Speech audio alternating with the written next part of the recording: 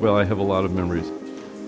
I think most of my best memories are giving tours and introducing people to the museum and talking about them. And I always learn something from people when I do tours. It's amazing the insights that people have when they look at a work of art, how they react to it. I love the Nelson-Atkins because there's a little bit of everything right here in Kansas City, so I can see things from Impressionists and the Caravaggio and stuff that's new and current and stuff that's old, and I never have to leave home. It's all right here. I like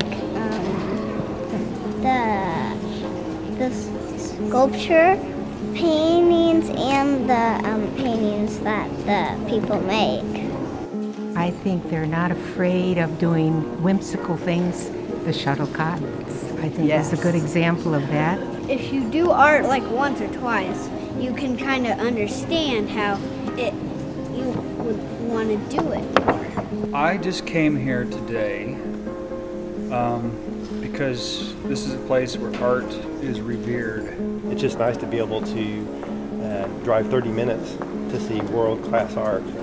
I go to school in Kansas City, and one of the reasons why I love the city so much is my first visit here. I came to the art museum and I was like, oh, this is so awesome. I have to live somewhere close to here. When I usually come, I usually bring students to see the Hispanic art, and I've had great docents that take us on tour. So the kids always love the horse, the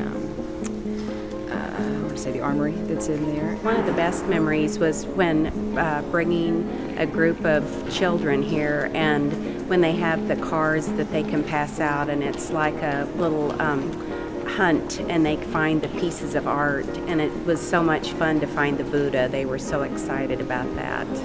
And years ago I came here with their mother when she was in school, and I haven't been back since. I'm excited about being able to show them some of the things we saw.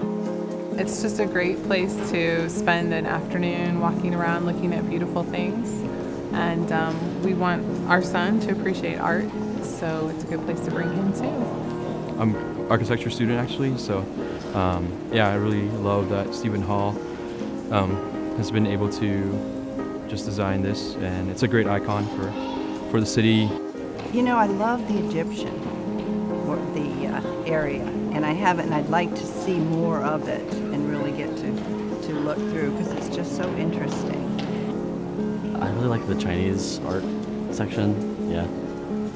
I don't know, I remember when I went there when I was like 14, and I remember thinking I really wanted to go. You can see stuff of very medieval quality, and you can also see stuff that's, very abstract in the same building. It's a very wide collection, very good. It's a good way to spend an afternoon, I think.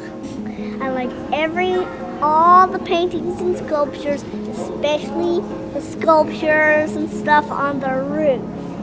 The roof that's held together with the big Buddha, that's an incredible treasure to have here, I think. I like that. Or the cloisters are fun. I would like to move into the cloister area. I just love the whole place, the whole building, especially when we have our feature exhibits coming. It's so gorgeous. I like this place because the artwork is very realistic and cool. Plus, it's pretty also pretty abstract too. And I really like how those things outside are pretty big. Gosh, it's a neat, as you well know, and as well Kansas City knows, this is a treasure. And if you're into any history, anything, it starts here. Kansas City starts here.